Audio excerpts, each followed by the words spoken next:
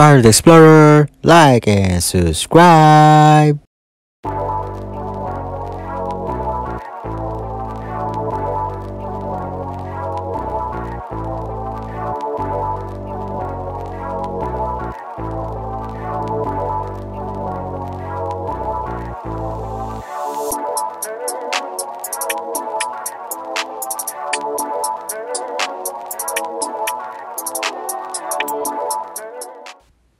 Minutes later. Hello guys, welcome back to my channel. So nandito kami sa Fort Gibraltar. So parang palo siya ng mga World War, ng mga hindi, palo siya ng mga warriors dati, mga ano, may mga castle. Yan, tingnan natin to guys. Ito yung kanyang name. Yan siya guys, Fort Gibraltar. Yan siya guys, oh. Parang nasa castillo. Wala ko pwede pumasok sa loob.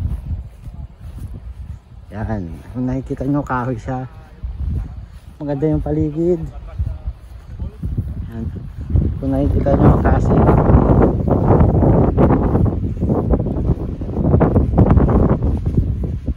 yan siya.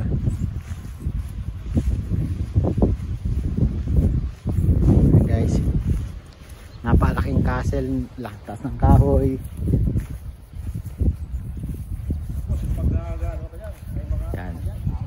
Yan. Bone marrow. Attack.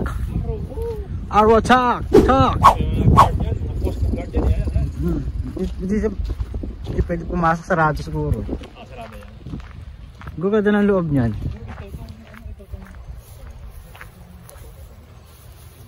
Yan. Ito pala siya. Yan siya guys, oh. Ang taas niya, oh. Taas pala niya, no? Kinakatapult yan, binabarod, boom. Yan. Ang taas niya guys, oh. Taas niya, oh. Yan siya, oh. Hello. Okay, wala tayo sa Game of Thrones, okay? Yan. Yung mga yan, taas. Yan. Fort Gibraltar is located on the islands of Anis, Winnipeg, and Dakota Cape on the homeland of the British nation, diba? Kita nyo sa likod ko. Yan siya. So, makita nyo, taas ng pader. Kailan, parang imposible. Yan. Ang taas na hair pala, akitin to guys. Kung pala ng gera pala ng mga Game of Thrones, hindi mo kaya akitin talaga, sobrang taas. Mga Vikings, binabato ng mga apoy. Yan siya guys, napakataas na pader. Yan yung wall nya, parang ng mga Lord of the Rings. Yan, taas, no? Ano sa loob? Tingnan natin, silipin natin. Bahay. Yun nga, bahay nga niya, parang bahay dati. Paano gawa to o noon pa to? Noon pa yan. Ha? Noon pa yan. Ayun, ito yung pagkakabit, kahoy din yung pukpok ko. Yan siya guys, kahoy lang yung pangarang pako niya, kahoy din. Ito tayo sa may gate niya.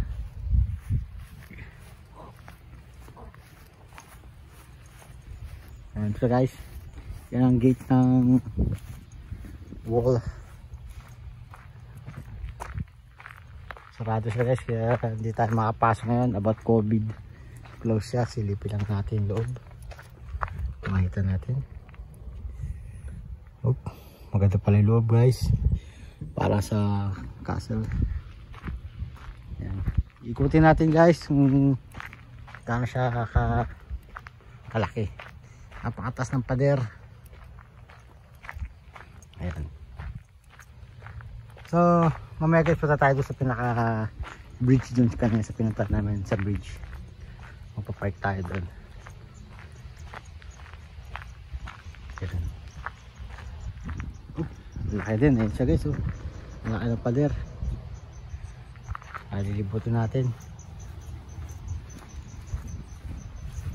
Napapalibutan siya ng mga puno dito. So park nga siya, ginawa na siyang park. Pasyalan. Taas ng wall. Para akong naglaro ng ano dati sa PC. Yan yung ginagawa namin, wall. Yan, taas. Ang taas niya, kasama ko, nililibot. Ito naman yung gano'ng kataas yung pader sa tao. Kahoy yung pinampukpok, di ba? Yan guys, yung pako nila, kahoy pa talaga yung pukpok dyan. Fort Gibraltar. Gibraltar is a British word. Pinangalan din nila sa Spain. Ano? Sige nga, ano siya ulitin mo? Fort Gibraltar. Oo. Kasi siguro British to kasi meron din ang British sa Spain. May territory sila na pangalan na Gibraltar din. Until now, sakop siya ng UK. Ayos. Kaya bili mo marami talaga sinakop ng Britain eh. Kaya marami siyang mga alaalang na iwan sa mga lugar na napuntahan nila. Katulad nito, castle na to, taas ng pader.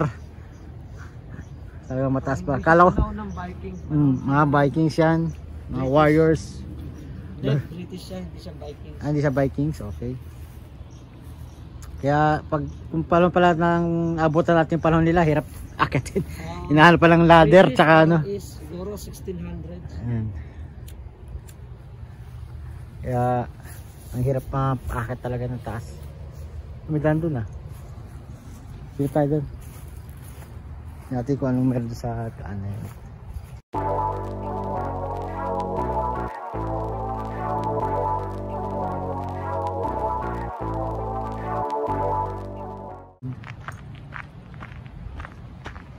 Yung ilog. Yan pala ilog guys. May tulay dyan. So, bike trail. Punta pala dito mag bike trail sa Winnipeg. Doon tayo sa bridge yung kasama ko. Tingnan natin yung bridge, yung sinasabing ilog, na malaking ilog.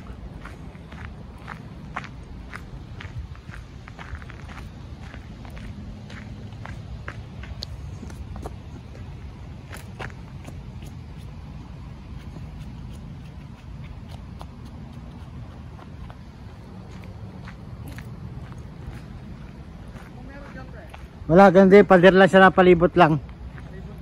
Diyan, may daan ba dyan sa ilog? May daan dyan sa ilog? Ha? Bike trail. Tingnan natin. May bago tayong ma-discover na bike trail dito sa Winnipeg. May daan ba dyan?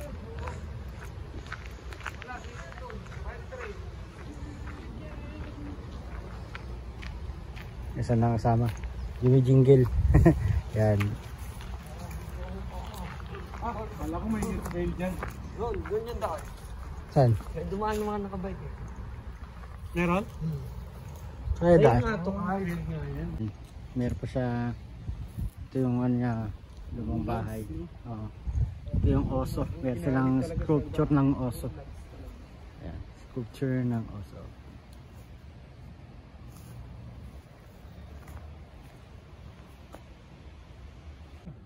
Naka-timelapse siya? Timelapse?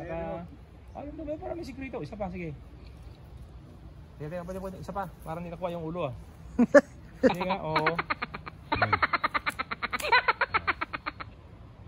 Sige. Yun, galing. Kasal mo yun, hindi na? Kuha rin ako, picture. Siyempre, kaya lang ba? Basta na, yun yung bear eh. Baka mamaya mangangkat yan eh. Beri-beri ang ano niya. Alright. Ganda naman ang camera nito.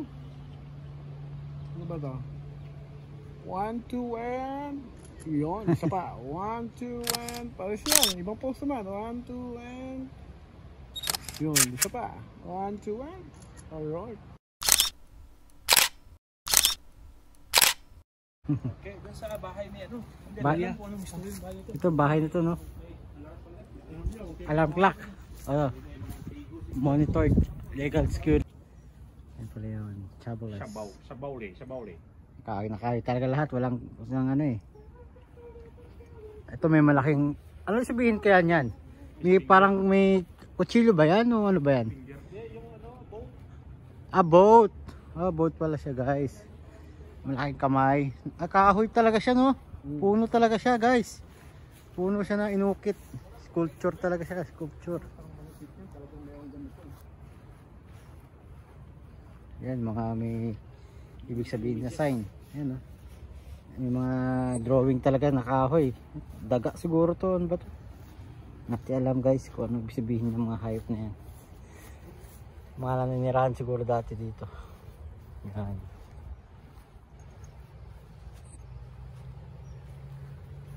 O doon, picture mo rin ako dito sa Wico.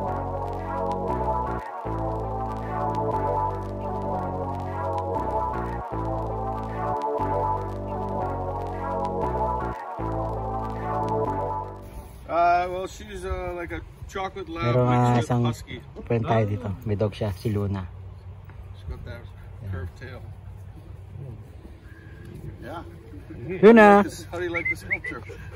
Yeah, she good. Oh, That is Luna. original. Since how long? Ah, si How many Luna. years has been this? Maybe about 3 years ago. It's just This is Nice used to be dog. a very, very big tree, but it had a lot of dead branches, and then they cut it down, and well, they didn't cut it all down. They had like a competition to see if Really? for Oh. different artists who It's wanted nice. to carve it into something. Yep. The scalp. Yeah, this is wood sculpture, and then they added the canoe. The boat. Sometimes I think it looks like somebody's holding a Just big like a joint. surf. Like a surf. Big joint. Excuse me, buddy. Can I ask something? Do you know? Excuse buddy. This one is the original or No, no, they this- renovate already. No, yeah, this is. They had to remake most of this. Remake. Yeah. Remake, yeah. But this goes back about 200 years. 1810. Fort Gibraltar. But no more as original before. I don't think so. Material I know the walls definitely have all been replaced. renovated. Maybe some of those cabins are original inside there. But have you ever come here in wintertime? No, Nope. There's a very big winter festival. Oh, These are the grounds for this big winter festival called Festival de Voyageurs February. February, okay. And, I'll be back in February. There's lots of like stages, live music, exhibitions. Yeah, so the history of this area is about 200 years ago, Lord Selkirk, who was like, you know who Lord Selkirk was, the chief Scottish guy? He gave this land in this area to basically like the people that were working for him as couriers and stuff. Yeah. Like, and that was La Jamodier. You've probably heard of that street. And then La Jamodier ended up being Louis Riel's grandfather. Oh, he's the So- grandfather of Louis Riel. Yeah. He So owns this is- Hudson Bay. He owns Who? the one you said before. No, but he would have. He was a big influencer back then. Hudson Bay has history back till 1675. So a lot of there's a lot of old history around here. Also maybe they're in the port, no?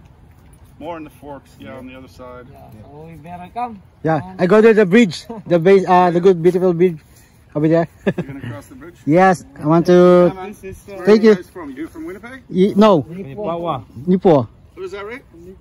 Oh, no way. You know? From the First Nation there? Yeah. Cool. Yes. You came there? Not really. Not really in First Nation. near there? Before Minidosa, Okay, yeah. after the Gladstone, Yellowhead. Yeah. I just drove the Yellowhead a couple weeks ago, coming back from Saskatoon. Mhm. So I would have been right near there. The second stoplight, because there's stoplight in Hi, Lona. Come, Lona. Gladstone. Then after Lona, that, come. Nipo. Good girl, good girl. Good girl. Same name with my dog. You. Same name as your dog? Yeah, my dog. Yes, small. Oh, Yeah. Right on, man. You guys have a good day. Yeah, have a good day. Thank you, buddy. Bye, buddy. Yan guys, meron tayo nalaman sa kanyang about din sa history ng stronghold na to. I know it's been remade because Yan guys, saka to.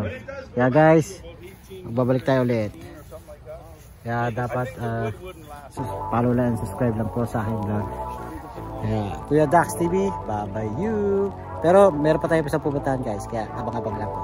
Bye-bye.